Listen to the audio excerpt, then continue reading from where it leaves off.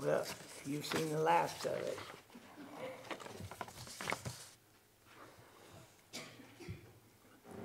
We've been working with this series, and if you were here for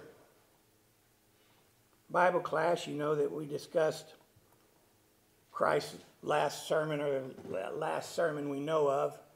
And we know it's his last teaching in the temple.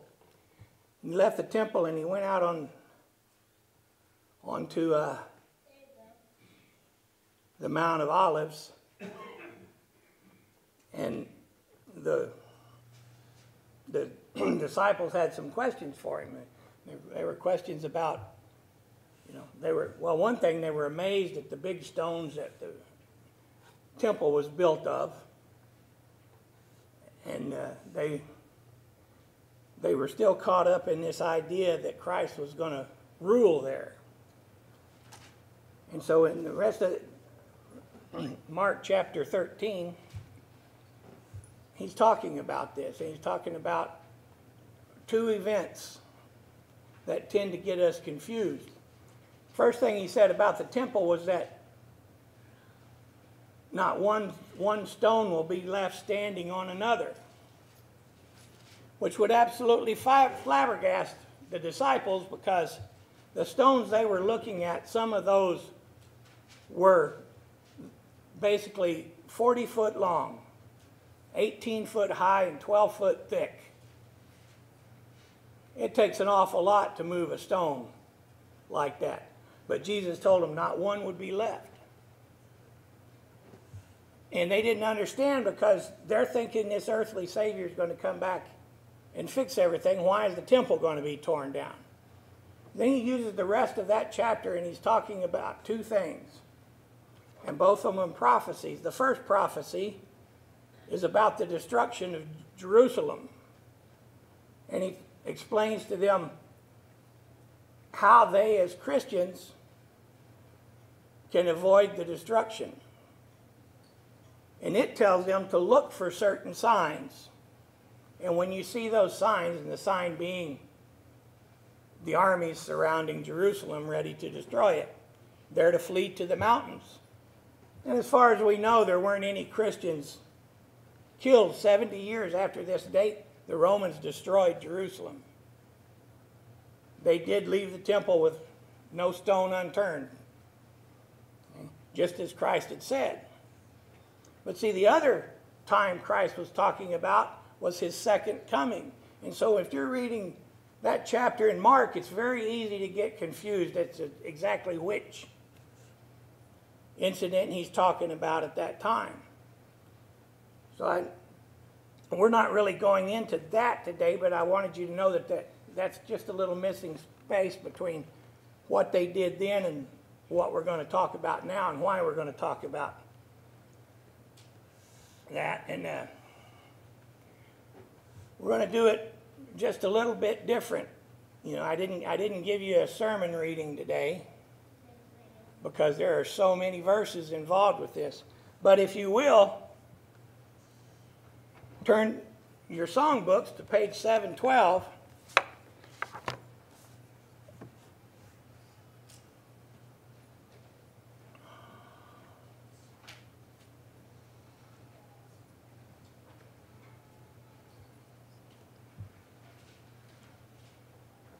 This song tells it all about what we're going to talk about.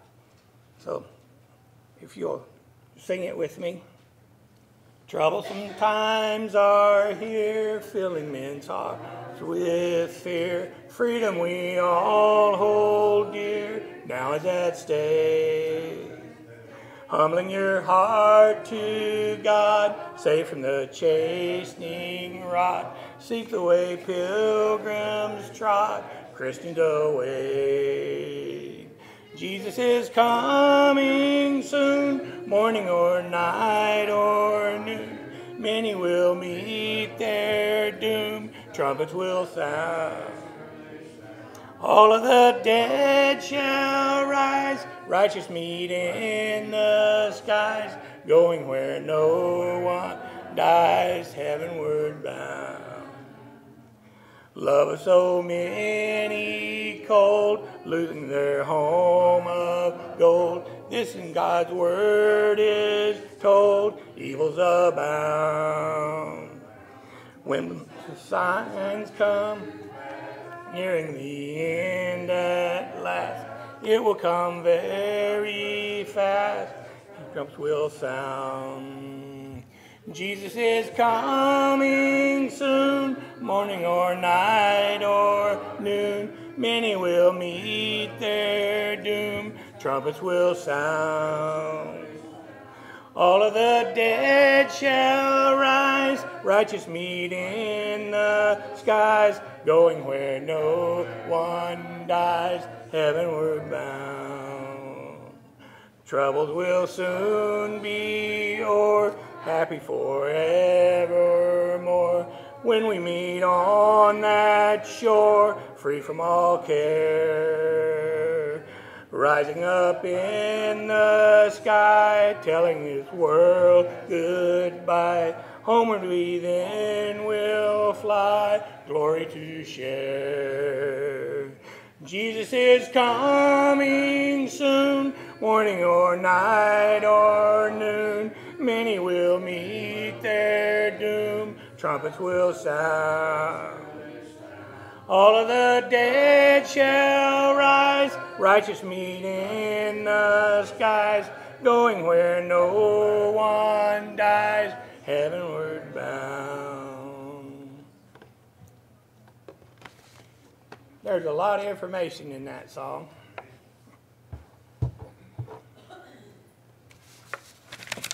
What I chose to talk about the second coming of Christ. I did this because this is what the disciples really did not understand. Even at this time, this close to the crucifixion of Christ, and they still do not have a good grasp on what kind of kingdom he's going to leave for them. I'm going to do this in a story format. Now this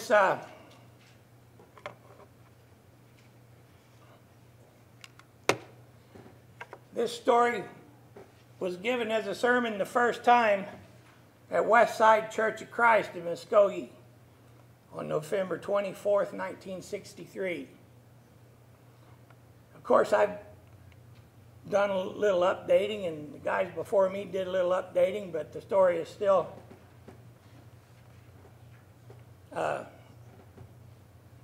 relevant today as it was in 1963. And it will be every day that we remain on this earth. What we're going to do is talk about a man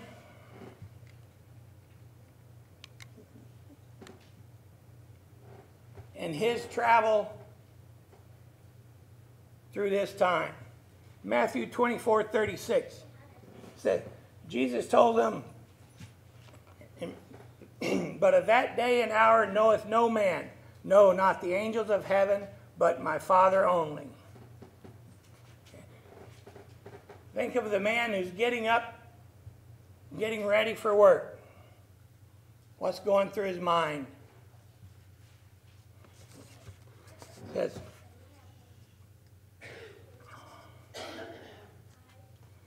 oh boy, just another Monday. Starting just another week. In another month, in another year.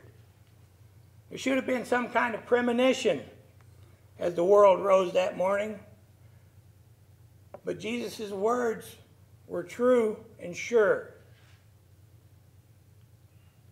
For knoweth no man, not the angels, heaven, and not the Father, when that time would come.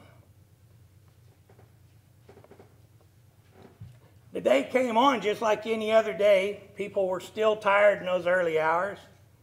And John decided not to awaken his wife, Grace. She would need all the rest she can get, what with running around after his active youngsters all day. As he got up quietly, he looked with affection at her one more time, just like so many days before. Grace was a Christian, and she so badly wanted him to become one. They'd even had long discussions about it. Just yesterday, he had gone to church with her, and it seemed as if the preacher was preaching right at him, staring right into his eyes. Of course, that surely wasn't true, he decided as he fixed his breakfast. After all, he wasn't the only one there.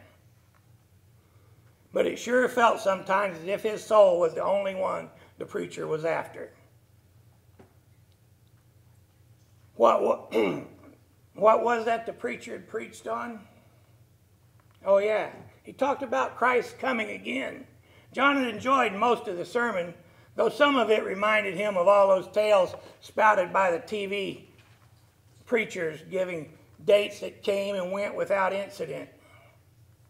He was especially intrigued by the stories of those who had tried to set the date that Christ would come, and how some had donned white robes on the day set and climbed the tops of houses and trees or mountains or whatever to be ready to meet the Lord.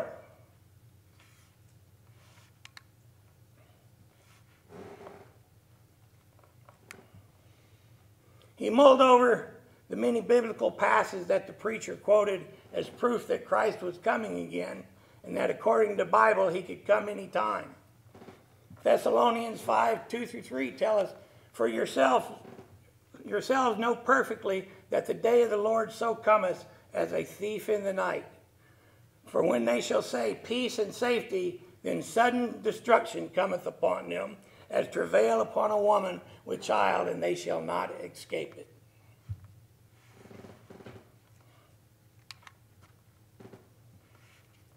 John knew that all these things would take place, and he could not even imagine what they would be like.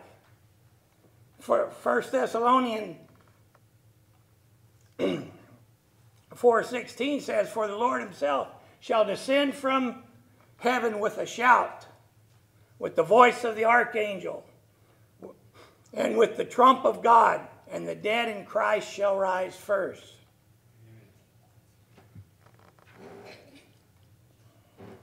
John decided that the preacher was being a little on the theatrical side when he said Christ could come again in the wink of an eye.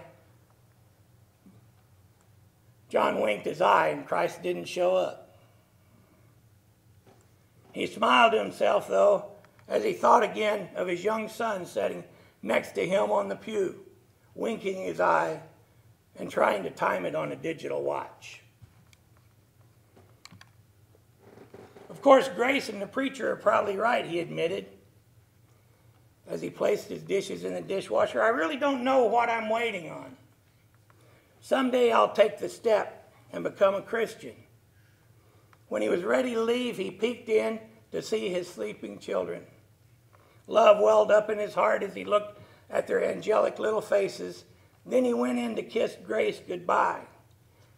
As she returned his kiss sleepily, he smiled to think how happy she would be when he went down the aisle to be baptized.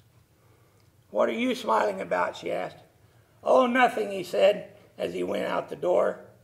He did not know that he would never see them again.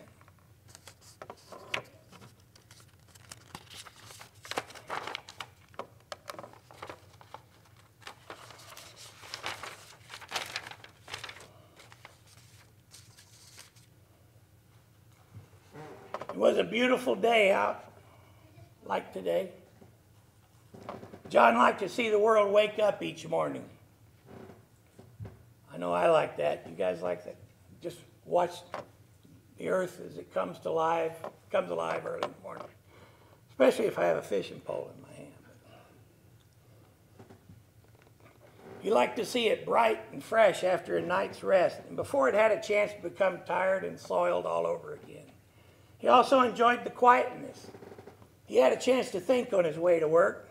As he drove along, the neighborhoods were beginning to stir. Through kitchen windows, he caught glimpses of families eating breakfast. In his rearview mirror, he saw some still in pajamas and robes, hair uncombed as they dashed out to get the morning paper, then dashed back inside again, starting their day. For some reason, the preacher's sermon from last Sunday kept coming back to John As he saw people eating breakfast, a passage quoted by the preacher came to mind. Matthew 24:38 says, "For as in the days that were before the flood, they were eating and drinking, marrying and giving in marriage, until that day that Noah entered the ark." For as many things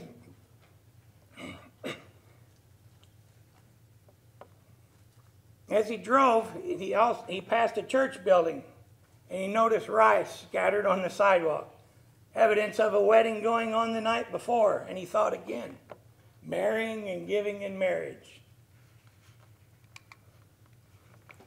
He passed a home with a sign on the front door that says, "Night workers, day sleepers, do not disturb." And he thought of Luke 17:34. "I tell you, in that night there shall be 2 men in one bed, and one shall be taken, and the other shall be left." As he drove past a bakery, he thought of Luke 17:35. It says, "Two shall be gathered together grinding. The one shall be taken, and the other left." John shuddered and pushed these thoughts to the back of his mind. Why am I getting so morbid? If Christ hasn't come in over 2,000 years, why should he suddenly choose now? I'm strong and healthy. I should be thinking about living, not about the end of everything.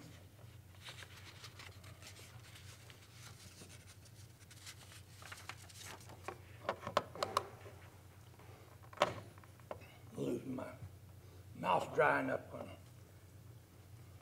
It really was a beautiful day, though. Most of the people he saw smiled and waved. On a day like this, John thought it is hard to realize that there are so many troubles in the world. Famine and war and sickness and death. On a morning like this, it's just too good to be alive. That too should have sounded a warning in his head. For Thessalonians 5:3 tells us, "For when they shall say peace and safety, then sudden destruction cometh upon them, as travail upon a woman with child, and they shall not escape it." But no warning came.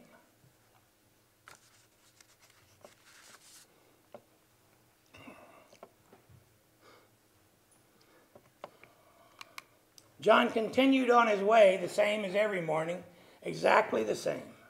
There was no advance warning at all when it happened. Sometimes there's a feeling in the air, when something's about to happen, but there was nothing. Often animals with some sort of special instinct or nervous, thank you, sir, are nervous with tragedy is about to strike, but there was nothing.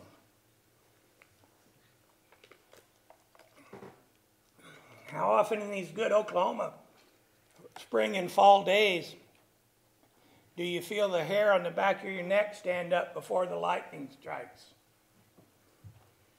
Probably most of us, since we live in this part of the country, have felt that.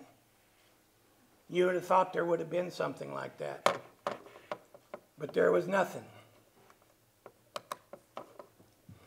As usual, some men were growling and snarling, still not quite awake. You ever wake up grumpy? Me too. As usual, some women were screaming at their children and the children of others. As usual, some boys and girls were turning up their noses at the food set before them. While over in India, a sleeping child was whimpering in its sleep because it had no food at all. In China, an official was checking his list of quotas for the week. In New Guinea, a bushman was stalking his game as he and his ancestors had done for centuries. In America, a man was worrying about how he was ever going to pay off his credit cards. He needn't have bothered to do that. A woman was nagging her husband over the new furniture she wanted to buy. She didn't need to do that either. The preacher was looking through his sermon notes, trying to decide about what to preach next. If he had known, he wouldn't have needed to do that either. I could have told that One guy, he could just let his wife max out his credit cards and he wouldn't have to worry about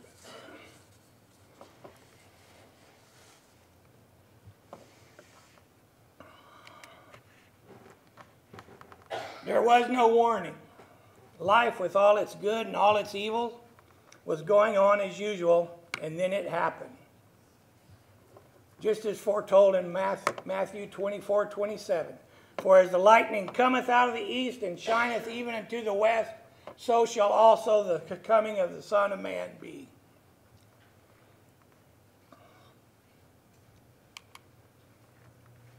The noise was something horrendous, as if every horn ever blown was sounded in unison.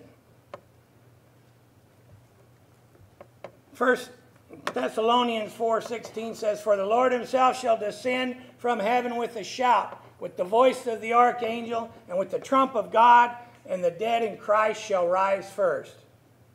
Just that quick. John was near a cemetery when it happened. The shout traveled through the atmosphere faster than the speed of sound or light. It was a shout that penetrated to the very core of the earth, to the depths of the ocean, and to the center of a man's soul. John panicked and smashed his car into a tree.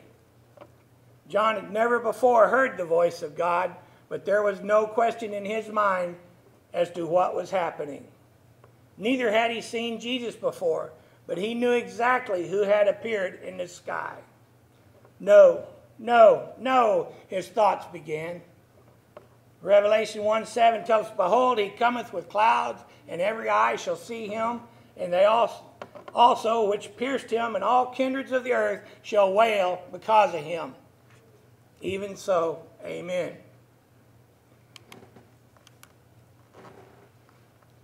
The 2 Thessalonians 1:7-8 says, And to you who are troubled, rest with us, when the Lord Jesus shall be revealed from heaven with his mighty angels, in flaming fire, taking vengeance on them that know not God, and that obey not the gospel of our Lord Jesus Christ.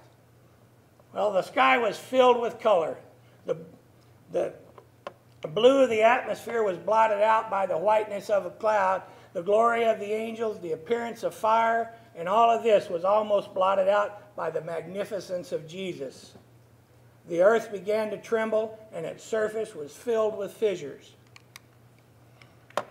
In the cemetery nearby, John saw the graves begin to open and the dead start coming forth. Their bodies were unlike anything John had ever seen. They were flesh but not flesh, solid but not solid. A word used by the preacher came to John's mind: incorruptible. Some looked happy and some not. He could feel that something was also happening to his own body. John 5:28-29 says, Marvel not at this, for the hour is coming in which all that are in the grave shall hear his voice, and shall come forth, they that have done good unto the resurrection of life, they that have done evil unto the resurrection of damnation. 1 Corinthians 15:51-52 tells, Behold, I show you a mystery. We shall not all sleep, but we shall all be changed. Okay?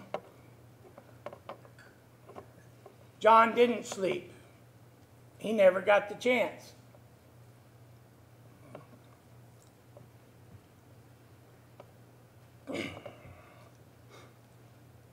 In a moment, in the twinkling of an eye, at the last trump, for the trumpet shall sound, and the dead shall be raised incorruptible, and we shall be changed. John was running now. He was in a daze, and his only thought was to reach home. Probably what many of us would do. Something's terrible happening. Where's my wife? Where's my children? He could hear the sound of the trumpet, and he could see people rising into the air to meet the Lord. It was hard to keep his balance, for the tremors were increasing. In his head, he was aware of the most terrible cry he had ever heard, the tearing, searing cry of a soul in agony. In just a moment, he realized The cry was coming from him. He passed several days people whose funerals he had actually attended. But that did not surprise him. Nothing surprised him now. He passed a funeral procession, stopped in the middle of the road. The back door of the hearse was open, the lid of the casket was thrown back, and it was empty. He ran on. Around him he could hear cries and wails and shrieks. From above came the sound of singing, a glorious refrain of rejoicing and triumph, but it brought no comfort to John. His soul felt nothing. He glanced up, just as a few were still rising in the air. Apparently, almost all who had been prepared were now with the Lord. He ran and ran. He forced one foot after another. He passed block after block, having to get home. Then suddenly he was home. He burst in the front door and began running from room to room. He shouted, "Grace, kids! Grace, kids!" Grace's housecoat was still lying on the chair beside the bed. There was evidence of Grace and the children everywhere, but no one was where he had left them only a short time before. Where were they? Where could they be? Suddenly he knew. They were prepared. He ran back into the front yard and looked up, but the sky was empty. He was alone. Alone by himself, alone in his sin. Then the earth shuddered like an old machine that had served its purpose, an old machine that was running down. The sun was running down too. He could stare at it without blinking. It became dimmer and dimmer, and there was a stickiness in the air around him. John could see stars even in daylight. They seemed to jump from place to place. Everything around him seemed to be flying to pieces like autumn leaves in a windstorm. The earth was shaking and heaving up mountains only to swallow them up again. The sun became black as the ocean's depth, and the whole moon turned crimson and appeared like blood. The thought struck John that he must now face God. He was filled with terror. No, I'm not ready, he screamed. Stumbling blindly, he made his way back into the house, and tumbling down the steps into the cellar, huddling in the darkest corner, he muttered insanely, "Hide, I must hide." There was no place to hide. 2 Peter 3:10 tells us, "But the day of the Lord will come as a thief in the night, in which the heavens shall pass away with a great noise, and the elements shall melt with fervent heat. The earth also and the works that are therein shall all be burned up." When John raised his head, he had left the basement, but he knew exactly where he was. 2 Corinthians 5:10 says, "For we must all appear before the judgment seat of Christ, but everyone may receive the things done in his body, or may receive these things done in his body according to what he hath done while he was here." Whether it be good or bad, John knew that he was with all the people who had ever lived upon the face of the earth, and that all would be judged. He knew that he had also acquired a new body, one incorruptible, one that would never fade away, one that could never be destroyed. But there was no consolation in that, for he knew where that body would spend eternity. He knew so much now, but too late. He knew that he had had time for religion, that those other things that he had put first were really not important at all. He knew too that those hypocrites on the TV would spend eternity where he was going to spend it too. There was little comfort now in the fact that he was as good as they are. He even knew that somehow his wife and children would be happy without him. For an almighty God who can do everything would see to that. He also knew that he would have to spend an eternity without them, with the full knowledge of that fact, and that it would be an eternity spent without God, without Christ, without his family. Somehow, he even knew what eternity was like. He had heard eternity talked about.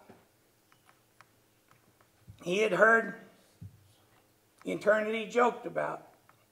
But no one had ever conveyed to him a feeling of its bigness, how vast and empty eternity could really be if spent away from God. Without end. Forever, never ending, without God.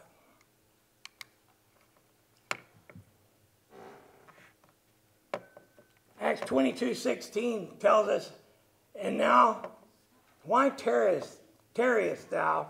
Arise and be baptized and wash away thy sins, calling on the name of the Lord. In a sense, this story I've just told you is not true. It hasn't happened yet.